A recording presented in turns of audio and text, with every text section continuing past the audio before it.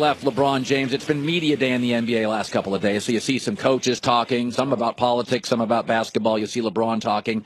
And when Kyrie Irving left, LeBron James, my takeaway is, well, you don't leave Magic Johnson, you don't leave Michael Jordan, you don't leave LeBron James. That's not what you do.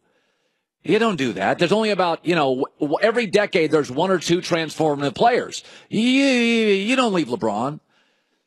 But then yesterday I had one of those moments. I understood it. I got it. Of course, I didn't know this before. I found this out yesterday. LeBron James, listen carefully to the word he uses, talking about Kyrie Irving. At some point, when he was ready to take over the keys, I was ready to give them to him. So the only thing I'm upset about is that he took a lot of the DNA and the blueprints now to Boston. That's the only thing I'm upset about, really. Other than that, I mean, I wish the kid great health, and the kid wanted to do what was best for his, for his career. I tried to do whatever I could, just try to help the kid be as great as he could be, or as great as he wanted to be, and and that's it. He used the word kid 4 times. LeBron's 32.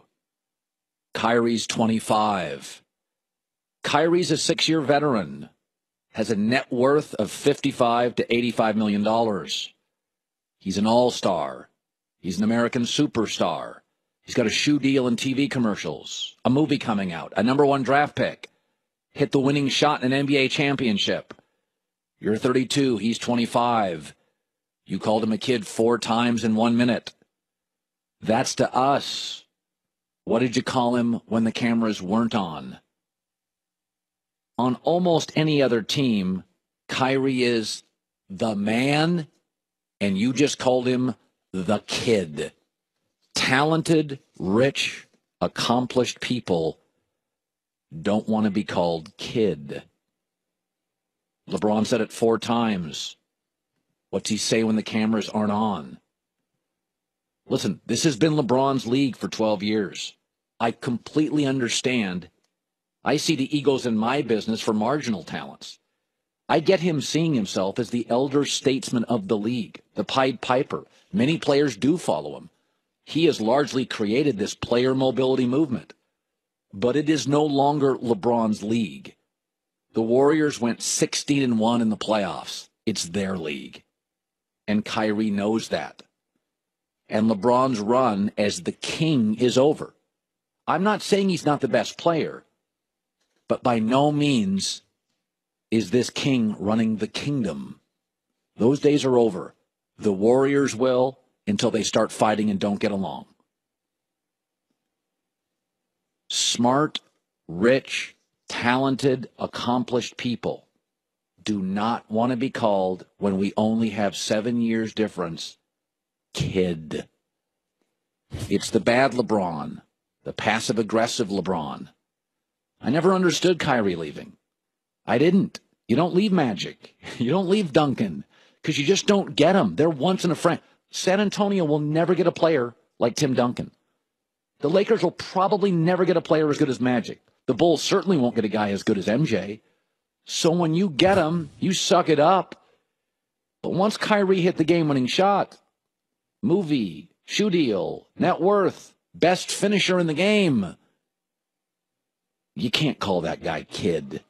And you certainly can't call him kid with the cameras rolling and the nation listening. That's the passive-aggressive LeBron that wears people out. And LeBron knows what he's doing there because he himself is so sensitive to the words that people use to describe him. Yeah. So he knows what he was doing. Okay, just again, 32-25. Listen to it again. Do we have it? At some point, when he was ready to take over the keys, I was ready to give them to him. So the only thing I'm upset about is that he took a lot of the DNA and the blueprints now to Boston. That's the only thing I'm upset about, really. Other than that, I mean, I wish the kid great health, and The kid wanted to do what was best for his, I guess, for his career. I tried to do whatever I could, just try to help the kid be as great as he could be or as great as he wanted to be, and and that's it. That just doesn't work for me. That just does not work for me at all. Here's a story that's breaking. I don't want to spend too much time on it because, NCAA coaches among 10 charged with fraud and corruption. In New York today, federal prosecutors have announced charges of fraud and corruption in college basketball, including 4 coaches. The probe revealed numerous instances of bribes paid by athlete advisors, financial advisors, associate basketball coaches. Yuck. To exert influence over student athletes. Some global marketing guy, I'll say it again, some global marketing guy at Adidas was funneling money to recruits. There's a bunch of coaches involved, but here's a program that also appears to be involved. What a shocker. Louisville. You know Louisville, brothel on campus. I had no idea what was happening. $100,000 funneled to a recruit in exchange for a commitment. Rick Pitino, I'm sure, didn't have any idea about that or the brothel. In fact, I'm told Pitino didn't even have any idea about the affair he was having with one of the strength trainer's wives. He didn't know about that either. I mean, he's in the dark. He doesn't know what's happening. Here is the recruit they landed named Brian Bowen. According to the story, the Cardinals were late to the table. He was a 5-star player. They didn't recruit him. And suddenly he wanted to play for Louisville. Rick Pitino talked about it at the time. How did we get him? Well, we got lucky on this one, Terry. The story goes, I had a AAU director call me and said, would you be interested in a basketball player? And I said, who? And he said, yes, I saw him against another great player from Indiana. And I said, yeah, I would be really interested. But they had to come in unofficially, pay for the hotel, pay for their meals, and we spent $0 recruiting a 5-star athlete who I loved when I saw him play. So in my 40-some-odd years of coaching, this is the luckiest I've been. I mean, just random. He selected us. Coach, there was $100,000 paid to him. Well, I mean, how was I supposed to know? I mean, it's only my program. He was the best recruit our program brought in. How would I know about that? Or the brothel? I mean, I'm not trying to be rude, but Rick Pitino is starting to look greasier than a fast food apron. Okay. Drip, drip, drip, drip, drip, drip, drip, drip. Ego, ego, ego, manipulation, manipulation, manipulation, manipulation. Believe what you want, folks. Believe what you want. There's all sorts of programs involved in this, but there's one really, Louisville. But hey, I'm sure this can all be explained. I mean, how's a guy supposed to know if you got the bunny ranch, 45 feet from your coach's office? I mean, what coach? I mean, seriously, it never happens to Nick Saban, though. Never happened to Bobby Knight, though. Okay. Maybe I'm just reaching. Take the first step towards getting in the best shape of your life. Get a Bullfrog Pro training system. Frogfitness.com. The worst fun you've ever had. Christine with the news. No. Turn on the news. This is the Herd Line News. The Bunny Ranch is a little bit of a reach. A little bit. I mean, did you read that story on that thing they had on campus? Yes.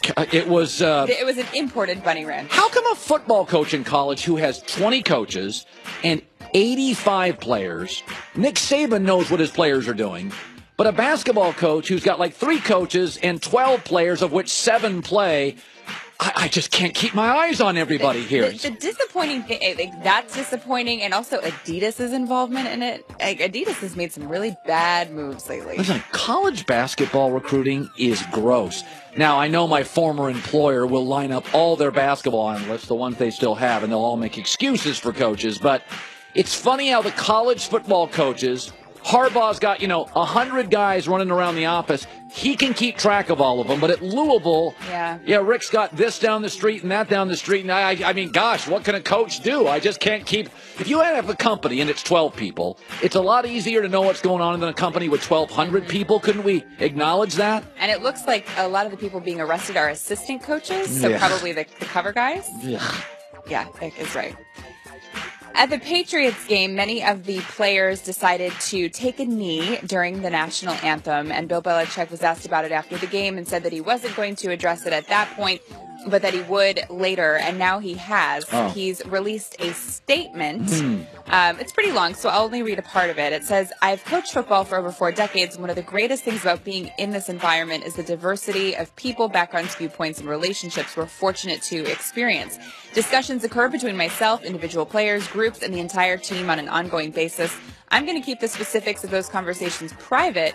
I will do what I feel is best for the team in my role as head coach, and collectively we'll work together to find the best way to proceed." So it doesn't directly acknowledge Donald Trump or the kneeling or the protests, but I think I'm happy that he addressed it. I think what he's saying is, I understand that there's a lot of different opinions in the locker room, and kind of as you said yesterday, do what feels right for you. Yeah, I mean, Christine, this is a very fluid situation. So you have a league. The NBA's never done this. The NFL has tied itself to the military and patriotism, and now you have this fluid situation, and the media is pointing fingers. This is how you should act, and this is how you should act, and this is how you should act. And first of all, every owner's different. Every culture's different. Yeah. Every state's different. Dallas is conservative. Seattle's liberal. San Francisco is liberal. Charlotte may be conservative. I don't know if it is or not. It's in the South, so I would guess it's probably a little more conservative. Yeah. So, I mean, the reality is every owner and team has a different culture, plays to different advertisers, has a different sensibility, has a different influence in the locker room. Some have star quarterbacks. Some have J.J. Watt. Some are dealing with natural tragedies. The Texans, the Miami Dolphins, like this, and there's no one way to address this. No. It's hard. And I don't think it's just the media that's saying, hey, do it this way or do it that way. I think a lot of people have very strong feelings about this. What I don't like is where you feel like certain locker rooms or certain coaches are telling their team to all do the same thing, and it's putting an unnecessary pressure on guys to do something that they don't feel comfortable with. Right. I don't like that either. Right. And I feel like a lot of people, and I understand both sides of this, but a lot of people are saying, hey, if you're kneeling, that's a direct disrespect to the military members. And I don't necessarily look at it that way. I don't think that just because you're kneeling, it's saying I don't appreciate the military and people that are fighting for our country. It's that you're not happy with what's going on with the way that the United States is being run right now. Yeah, and I'm not a kneeler for the anthem. It's just not. It's not something I'm going to do. But I think everybody gets very judgmental and puts this, I'm a patriot and you're not, and I'm a better American than you. And I look at all the amazing immigrants that have come to America. My mom came from Great Britain at 14 years old on a boat by herself, leaving a situation that was very perilous by herself. She came over to New York City, and her route was that of millions of immigrants who come to this country, feel so lucky to be here, work so hard. And then there's certain Americans that I don't think sometimes we appreciate the fabric and the tapestry of our country, that what makes us great is our diversity and is our willingness to tolerate others' actions and opinions. Right. That's, my mom was the immigrant. Yeah, and the scary thing right now is I think that there's such a huge divide right now. And that, everywhere. That is what's making me very nervous. And I wish that there could be a little bit more harmony in working towards a common goal than this. Moving on. Odell Beckham Jr., we know, was penalized for unsportsmanlike conduct for his imitating of a dog peeing in the end zone. I didn't like this. So, I know you didn't like this.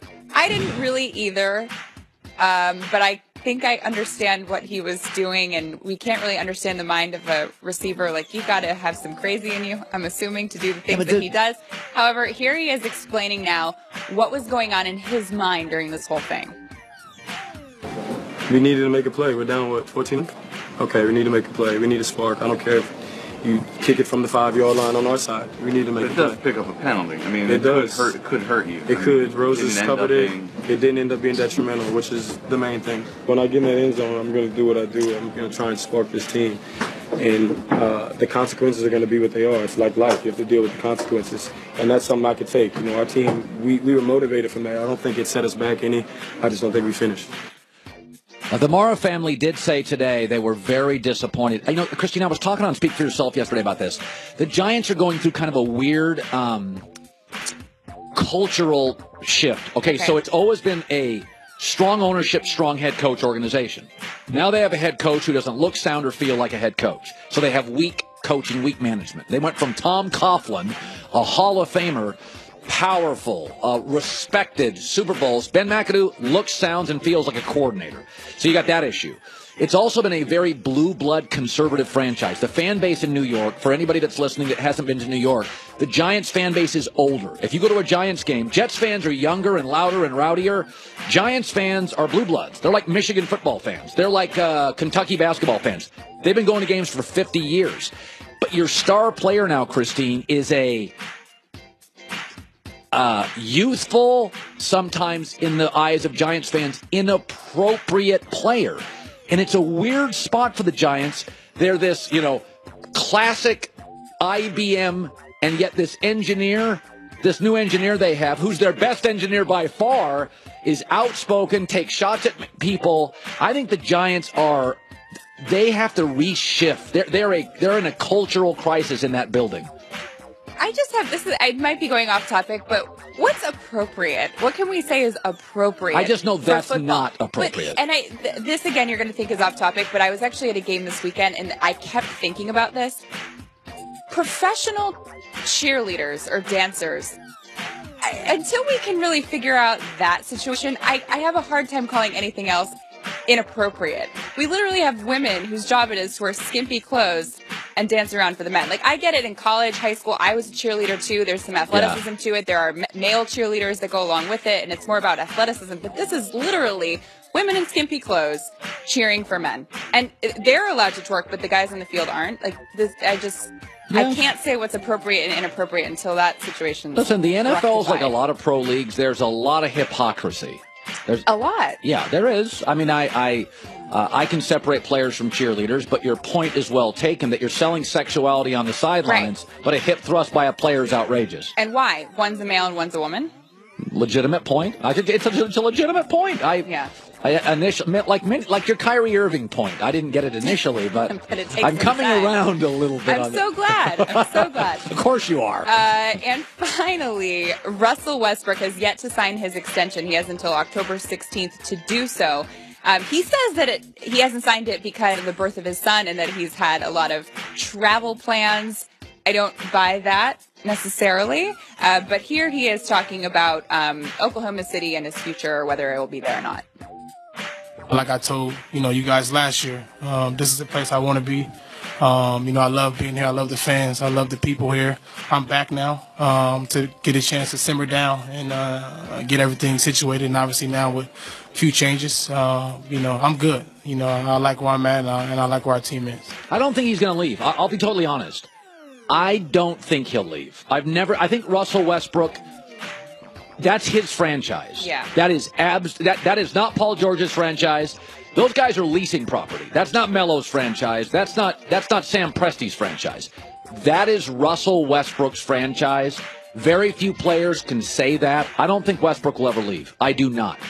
I agree. I think he's probably waiting because he wants to see what's going to happen with the team before he makes a complete commitment on his own, and wants to see if Paul George works out there and maybe Carmelo. Yeah. And take it from there. There's no reason to jump early on it. No. Christine, the news. Well, that's the news. And thanks for stopping by. The Herd Lie News. Let's bring him in. He's going to be a Hall of Famer, 14-time Pro Bowler, a Fox NFL analyst.